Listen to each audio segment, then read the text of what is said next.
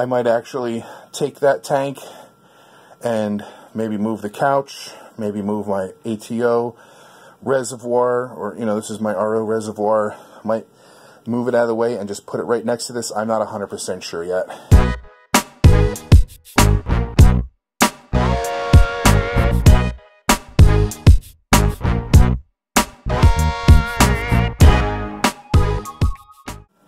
Alright everybody, so today's video is going to be about the basement tank. All the equipment that I'm currently running on it, I am going to be adding another tank to this system, and I just figured I'd show you everything that I have running at the moment in case you want to set up a little frag tank. So, real quick, the biggest equipment. This is the Deep Blue 30-gallon tank. It is the non-tempered. I drilled it. It's 24 by 24 by 12 are the measurements of the tank. And the sump is the Pro Clear Aquatics 4-in-1 sump that is 36 inches long, 16 tall, 14.5 inches front to back. Those are the big pieces of equipment. We will start at the top. So the only thing that I'm running in here is the basic overflow box that I got from eBay and 2 1/2-inch return nozzles that are running RFGs on them. So got 2 RFG nozzles there, and I'm running 1 Jabo power head. Now this power head is really nice. It's the, actually I'm going to show it to you right now. It's the SW2. This thing is absolutely completely tiny, super quiet, super silent. Very easy pump. I'm actually going to get another one, maybe even 2. I got them on eBay for 30 bucks each. I mean, this thing is absolutely super tiny. It does have a little controller. It does come with a pretty good long cord. You can see I just have it wrapped up in the back, and then it goes straight to the controller. And then you have your power wire that gets directly plugged in. This one actually doesn't have a power brick, which is why I really like it, because it's super simple to install. And it's got a lot of power to it. I have it on the lowest setting, as you guys can see, the lowest setting, and it's shooting 2 feet across, and you can see it pulsing the Ophelia on the other side of the tank. So that's about a good 20 inches away, 22 inches away at the lowest setting, and it can feel that burst. That's pretty good in my eyes. The lights, I am using the WavePoint Retrofit T5. It's the 4-bulb, 24-inch. This one I modified. I actually ordered 2 ballasts off BRS and made this a 2-channel. So I have 2 Blue Plus and 2 actinic bulbs. They're all ATI. I have actually, for this downstairs tank, I have the 2 actinics coming on at noon, and they shut off at 10 p.m. And I have the blue bulbs come on at 3:30, and they shut off at 9:30. So there's a 10-hour photo period for actinics and a 6-hour photo period for the Blue Plus. I'm pretty sure that's the time. I don't know. I didn't do the math. Yeah, that's what it is. It's 10 to 12 to 10 and 3:30 to 9:30. So that's it for the lights, the power heads, and everything else. Now what we'll do is we'll go down below. So, like I said before, this is the Pro Clear 4-in-1 sump. It's definitely oversized for this tank, but I already had plans on tying in another system down the road. So we will look at the whole system. I am running the Bubble Magus Curve 5 skimmer. This is the one that I had upstairs running the 75 that I took out and cleaned, and I was actually going to throw it on eBay, but I'm glad I didn't get rid of it. I like this one. I did set the water level depth. It is at, I believe, 6.5 inches. I can double check if you do have a question, but you can see this height, whatever this height is at, it's running really good. Again, if you have the Bubble Magus Curve 5 skimmer and you're wondering what this water level is, just leave it in the comment section down below. I will measure it when this video is over. So, and then for now, I'm running the 200 micron sump socks. I like these. These are good. And you can see these are the silencers. Running nice, silent.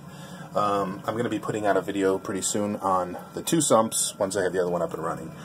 In the back there, you can see I do have the Marine Pure 8" by 8" by 4" block. And in the back section, let's see. So in the back section, that is just the 1" by 8 by 8. I know that's not really equipment, but I figured I'd show it to you since we're looking at the sump. So again, equipment, 200 micron sump socks, Bubble Magus Curve 5 protein skimmer. I do have 2 heaters in the back there. They're 250 watt heater. They're Aqueon Pros. You can see them in the back. I had to put 2 on this tank because it's in the basement and it's been getting really cold down here.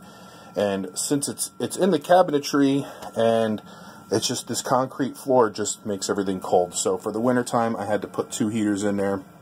So those are the 250 watt Aqueon Pros. I love them. I've never had any issues with them in the past. We'll come over here. You can see in the back there, that is the JBJ auto top off. Now I do run mine, I think it's the B mode, or no, the A mode, where you can see back here the standard float and then you flip this one upside down, so when the water level drops it turns on.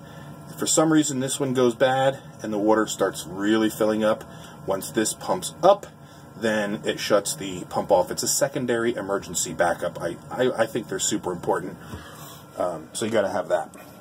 The pump that I'm running down there is awesome. Again, is another J-Cod pump. I have the box right here. I'm showing you guys the boxes in case you want to screenshot it. So this is the DCS 4000 return pump. There's some specs there, but you guys can look it up if you really want to.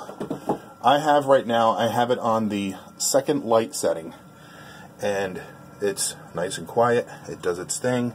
It's putting out plenty of flow. So the total gallons in this system, exactly 44 gallons. So there's 20 gallons down here, and then after I put all the sand and rock in, there's 25 gallons up here. So it's 45 gallons total water volume. And that pump is, like I said, I'll show it to you.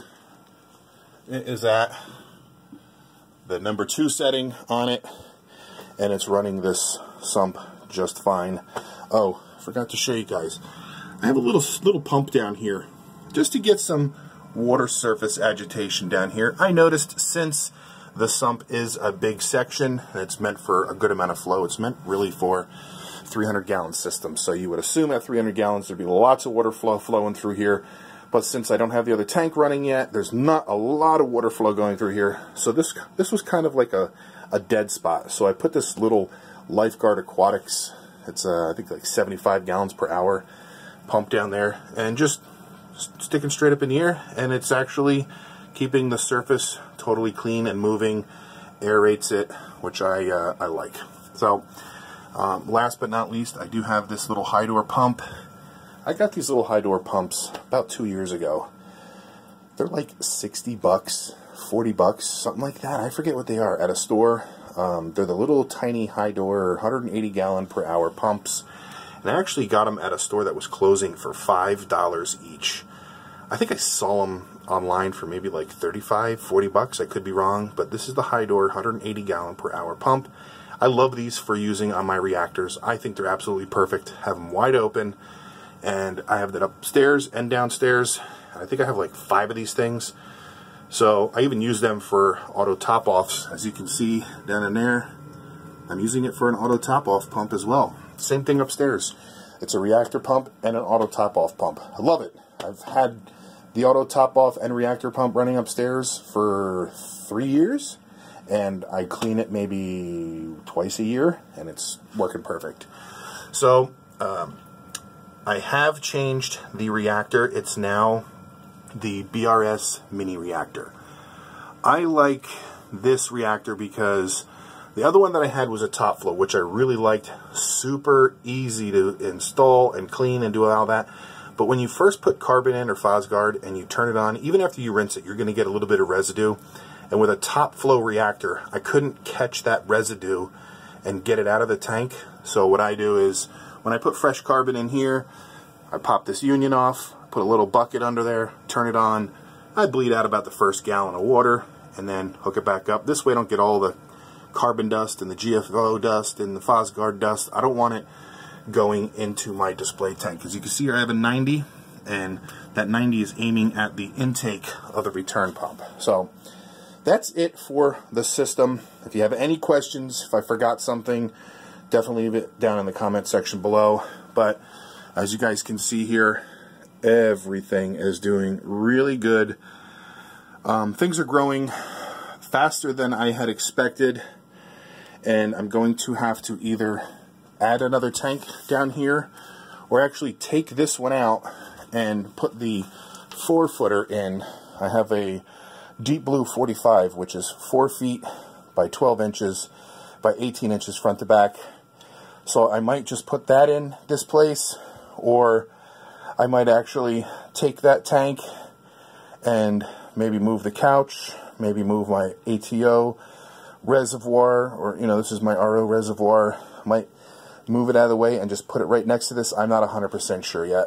I'd like to put it right next to it, but if anything, I'd like to have the 4-footer right here, but I don't know. I'm not in a rush, because right now this tank is doing so well the way it's set up that I don't want to disturb it. Everything has been doing really, really good. I'm going to see if I can show you guys. It's a little blurry, but you see all the white specks on the glass?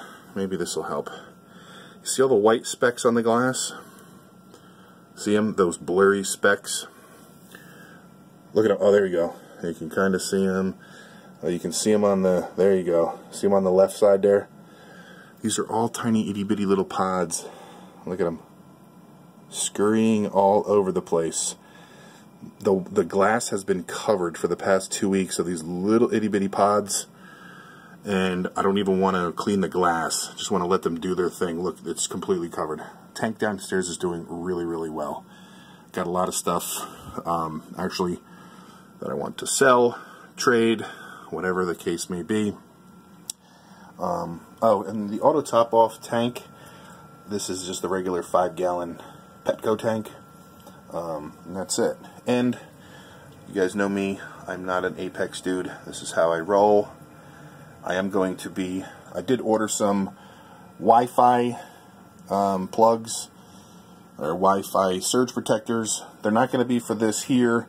They're going to actually be for the lights, because right now I'm running these dial timers, which I've been using for years, but once in a while they go off, a little off whack with the time, and they don't hold it correctly.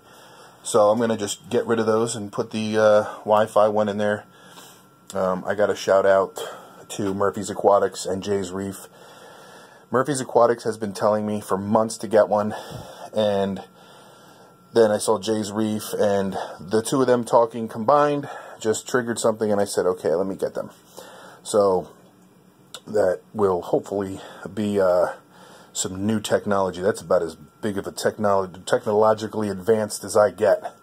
So yeah, and the tang back there, this is that captive bred yellow tang. It's awesome. This guy is awesome. I'm not gonna name him. Not gonna name him. I know we were thinking about naming him, but not gonna name him. It's just Mr. Yellow Tang, that's all. And the Tiger Sand Conch doing his thing.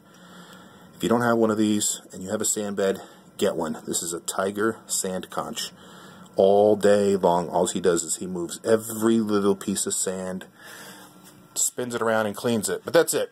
That's just a quick tank update, mostly equipment update. Again, if you have any questions, if I missed something, ask in the comment section below. And I will talk to you guys next time. And that's it. I'm done. Talk to you later.